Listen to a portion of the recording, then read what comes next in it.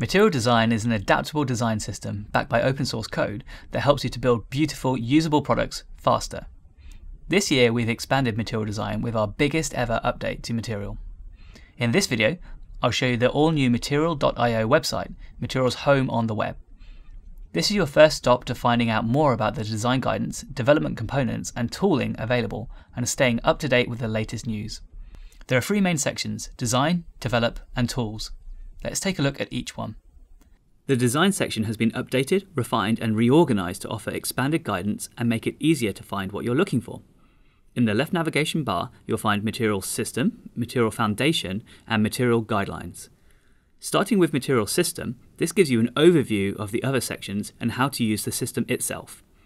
Here you'll also find our Material Studies. These examples illustrate how Material works flexibly across many different kinds of apps and product experience, from retail and travel to productivity. Moving on to Material Foundation for detailed design guidance, including the core principles that underpin the Material Design system. It's a great primer if you don't have a design background and want to become more familiar with what makes great design. But it's not only for beginners. The guidance here will help you design and strategize how your app is built using Material Design patterns and architecture down to the last detail. And finally, start deploying Material across your product with Material Guidelines. This is where you'll find the tactical guidance on Material theming, including how to customize Material for your own product, design documentation on components from app bars to tooltips, plus usability and platform guidance to help make sure your app is usable for all. The Components section has also been updated, covering the newly added components like chips and bottom app bars, and existing sections have been significantly revamped with updated guidance. Each component now offers red lines. Clicking on an image lets you inspect layout and styling information right there on the page. Next up is the Develop section, offering platform-specific guidance for Android, Web, iOS, and Flutter. These are the platforms offering Material Design components, our open source libraries for building Material apps. For each component, there are guidelines on how to use and customize them, and links to the relevant reference docs.